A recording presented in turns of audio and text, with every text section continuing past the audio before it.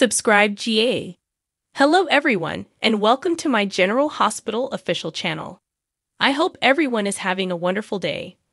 Before we begin, please hit the subscribe button and give this video a thumbs up. Jordan is confronted by Portia. Cody is concerned. Sam interrupts and Molly requests. According to General Hospital, Jordan Ashford stays out of all the drama. The position of Curtis Ashford's wife will be thrust upon him. Sophia Matson's character, Sasha Gilmore Corbin, is taken off guard. Josh Kelly's Cody Bell seeks out Bonnie Burroughs' Gladys Corbin. Kelly Monaco interrupts Sam McCall. TJ for Molly Lansing Davis, Ashford, Taj Bello, would sacrifice everything. Curtis is called out by Trina Robinson for lying.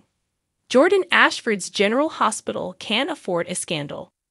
While Laura Collins searches for Nicholas Cassadine, Jordan has recently accepted Laura's offer to serve as acting mayor. She shouldn't get involved in any drama at this moment, but will she be able to avoid it? General Hospital claimed Curtis is now the victim. Now that his wife is crying, Curtis knows that he was to blame for them and understands how it feels to be found out lying. He probably ought to have told her about the kiss he shared with his ex-wife. Surprised, Sasha Gilmore Corbin. Sasha will feel a fire in her that she hasn't felt in a long time when someone level an accusation in Cody's direction. Even Sasha would be shocked by this. Where did her intense sentiments for Cody come from? And to whom is she defending him? Cody Bell is looking for Gladys Corbin, General Hospital hint. Cody believes he is getting close to having Gladys where he needs her, but he must first locate her alive and in person. Will she comply with his demand or meet him?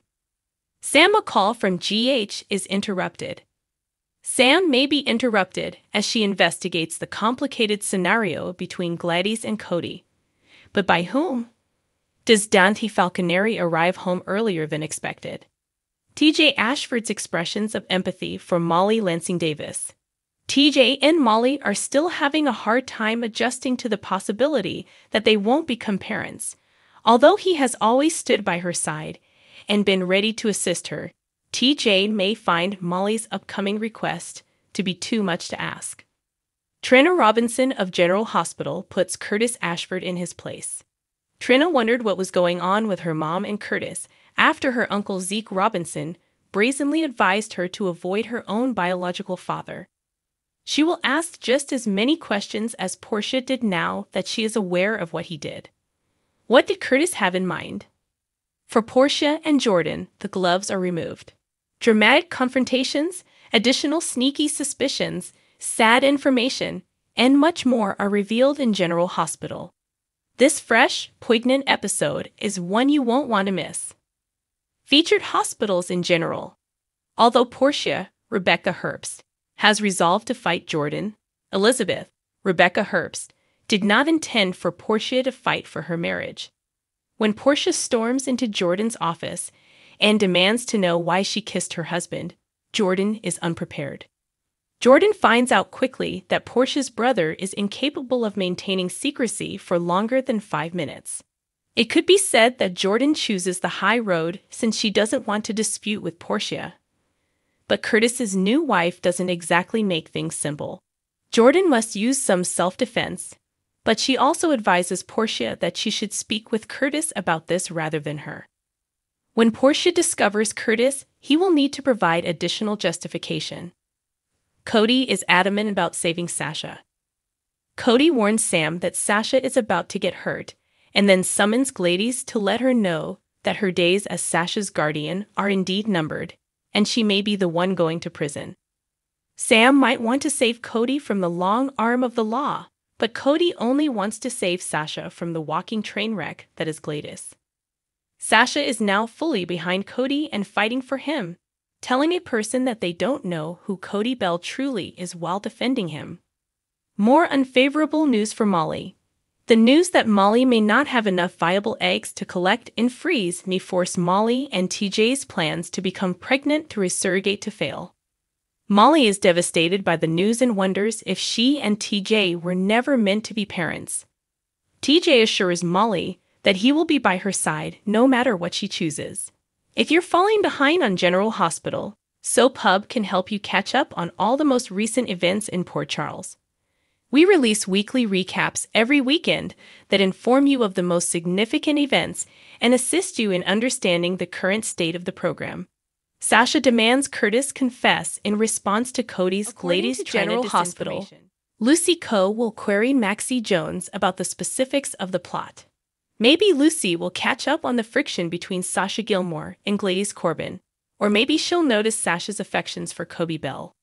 Cody will phone Gladys in the meanwhile to request a meeting. Damian Spinelli recently worked on a special operation for Sam McCall, Kelly Monaco, which could be proof that Gladys used Cody as a scapegoat or that she is abusing her guardianship of Sasha. No matter what, Gladys will appear irritated as she answers Kobe's call and advises him to come tell her what he believes he has. Gladys seems like she'll doubt Cody's dirt, or at least make an effort to minimize it. Cody's top concern will be to spare Sasha any more suffering because she has already through a lot. Cody appears pretty serious as he tells someone that Sasha is about to get wounded in Wednesday's GH preview clip. We'll have to wait and see if Cody is speaking to Sam to strategize, or if it's a new request for help from Gladys. In either case, it appears that Sasha will be caught off guard and eventually get into another dispute with Gladys. You are completely ignorant of Kobe Bell. In the Wednesday promo trailer, Sasha snaps. Sasha will go out in Cody's defense despite any new allegations that are leveled against him. The ultrasound findings from Molly Lansing Davis, currently portrayed by Holiday Nia Kriegel, reveal that she doesn't have many viable eggs and so is probably not going to be able to have a biological kid. Molly will ask TJ Ashford, Taj Bello, if they can put the family concept on hold for the time being because she will be struggling with yet another set of unpleasant news. TJ will assert that he would do anything for Molly, yet he will appear upset about abandoning their plans to start a family. Then, Curtis Ashford will try to keep Trina Robinson in the dark about his most recent dispute with Jordan Ashford. But Trina will react angrily since there has already been too much lying in this family. Considering that Curtis will give a difficult explanation on Wednesday's episode, it appears that he will admit to kissing Jordan and try to explain the situation to Trina. Portia Robinson will question Jordan in her office and demand to know why she kissed her husband. Jordan will attempt to maintain her composure and perhaps even concede that it wasn't her best moment. According to General Hospital, Jordan will update Portia on her account of the events, but Portia will still be angry at Curtis' betrayal. After discovering the truth, Portia leaves Curtis, and Ned's family is hurt by his behavior. While inspecting Sonny's home, Ava calls Austin and tells him that it is evident that Sonny doesn't leave crucial paperwork laying about. Austin cautions her against taking chances and getting caught because his home office is locked. When Ava hears Pilar enter, she settles down on the couch and picks up a magazine. With the girls waiting, Ava says, but now that she's here, she can leave. Pilar sees the drawer has been slightly opened after Ava has left. Austin sees Laura at the hospital and reaches out to help her stay upright when she starts to feel lightheaded and shaky. He sets her down and gets her some water after suggesting that they locate a quiet area. She tells that she had blood work done and that she always feels a little lightheaded afterward. The blood work was done in preparation for her forthcoming trip to Chechnya. Austin says it's a hazardous area. Laura says that she needs to bring her son back since he might be there. She queries why not when Austin abruptly states, "You can't do that, you can't go." He warns that the hospitals there might not be reputable and that if she requires medical attention, she won't be able to communicate in the local tongue. Additionally, he claims that it is extremely risky, and as one of her constituents, he is worried about her. She expresses gratitude for his care, but refuses to change her opinion. After feeling better, she leaves. Ava sends Austin a text, and the two of them later meet in his office. Austin claims he met Laura and tried to persuade her not to travel to the conflict area, but he doesn't believe it was successful. He observes that Ava left Sonny's without incident.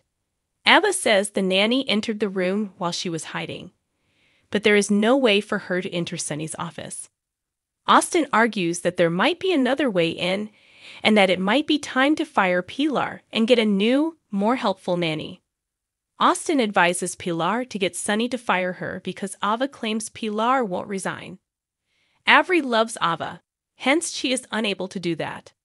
Austin queries Avery on whether she loves Pilar more than her mother, and on whom she will turn if Cousin Mason murders her. Inquiring Nina, Carly, Ava says, Sunny asks all right, Nina where her ring is in the hallway. She mumbles that she is attempting to explain, but once he understands, he cannot be made to forget it. Dante and Leo interrupt the conversation. Sunny talks to Leo while he spins a fidget toy and remarks that he hasn't seen one of them in a while. When Leo brings up Ned's accident, Sunny assures him that his father is resilient and will recover. Ned asserts his name is Eddie Main in his chamber. Brooklyn wonders whether her dad doesn't recognize any of them, and Olivia queries whether this is a joke.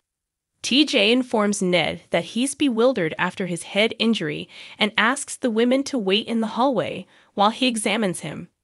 He angrily declares he's not Brooklyn's father, and when Tracy attempts to explain that he injured his head and is confused, he responds, "I don't know what you were talking about, lady.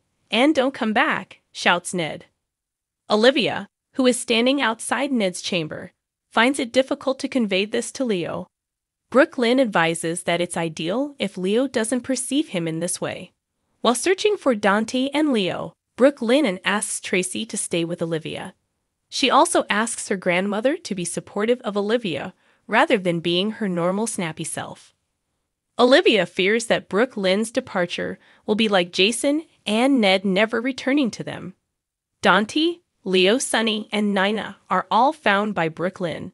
When Dante asks Leo if he wants to see his father, Brooklyn replies that they are unsure because he is a little disoriented and being examined by the doctors. Leo will visit his mother, per Dante's decision.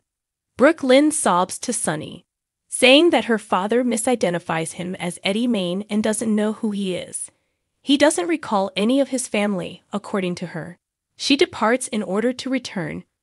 Given what the Quartermains are experiencing, Nana claims that her troubles don't seem that severe.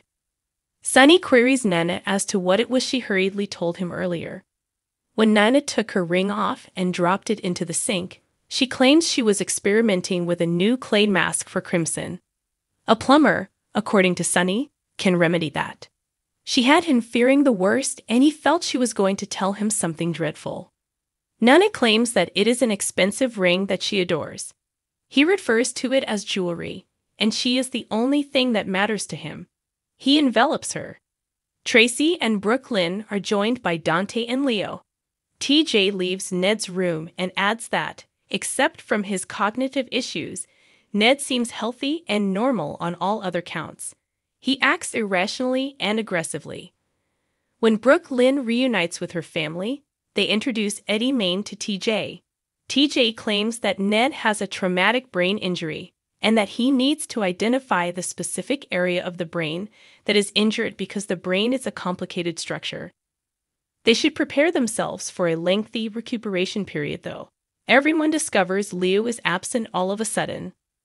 Leo sneaks in to see Ned and inquires about his father's well-being. Leo explains that Julian is his birth father, but that he was adopted, to Ned's response of "I don't mean to be rude, kid, but I'm no one's dad." Leo was abruptly informed by Brooklyn that his father wasn't feeling well. "For the last time, I'm not your dad or his," Ned screams. Leo departs. Leo was with Dad as he ran off, and Olivia has been warned by Brooklyn as she leaves. In case TG has additional information, Tracy says she'll go look for him and that they should remain. Tracy finds Leo and makes the decision to be open with him.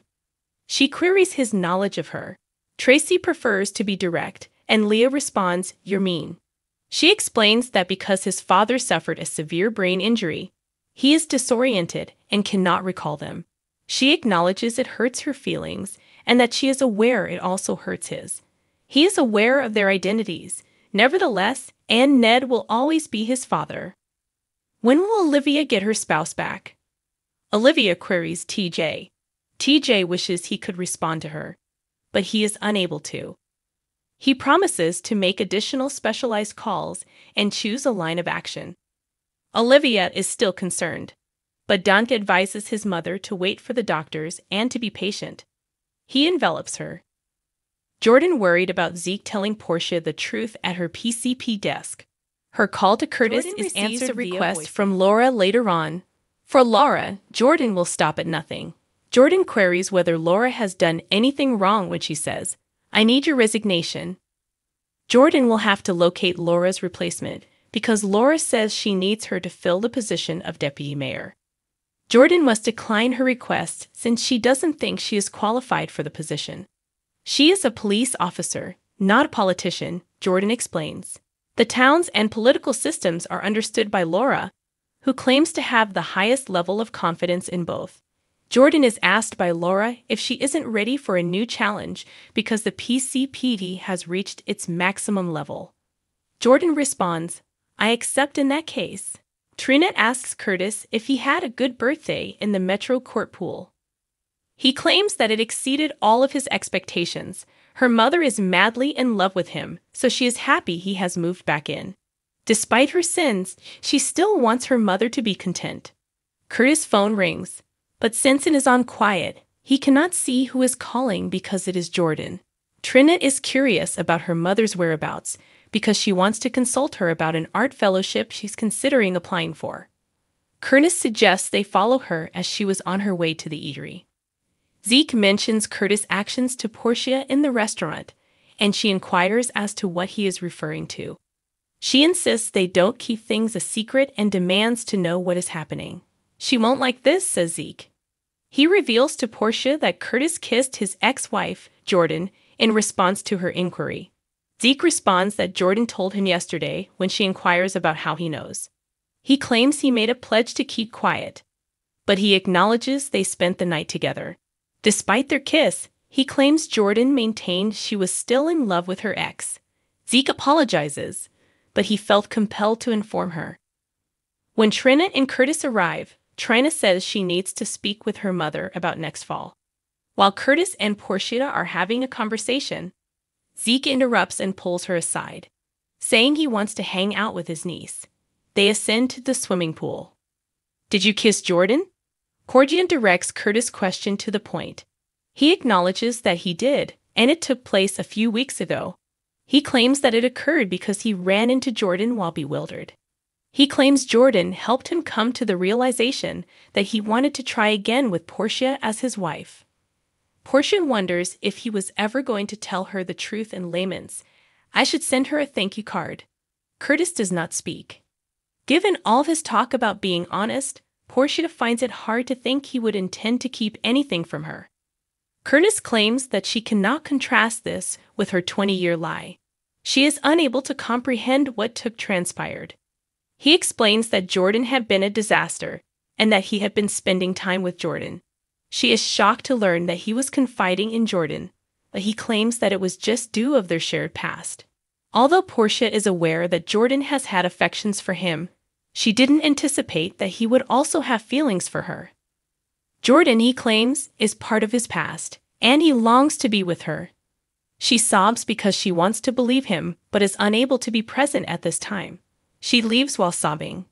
Trina assumes something is going on between her mother and Curtis because her mother seems upset as Zeke and she went to the pool. She questions what Zeke is withholding from her. Zeke is happy to see how guarded she still is about her mother because it gives him hope that their relationship will endure. Trina claims that even though her mother has let her down, she still loves her and will stand by her side no matter what. Zeke suggests that she remain on the sidelines for the time being. Trina queries, "Who?" In response, he says, "From Curtis." On the upcoming episode of General Hospital, Liz counsels Portia. With Nina, Ava is the voice of reason. Sam is told by Drew why this is the greatest option. TJ confides in Alexis. Carly informs Sunny that the SEC's problems will soon be resolved. Thanks for watching. If you like this video, So please don't forget to subscribe my channel and don't miss any update.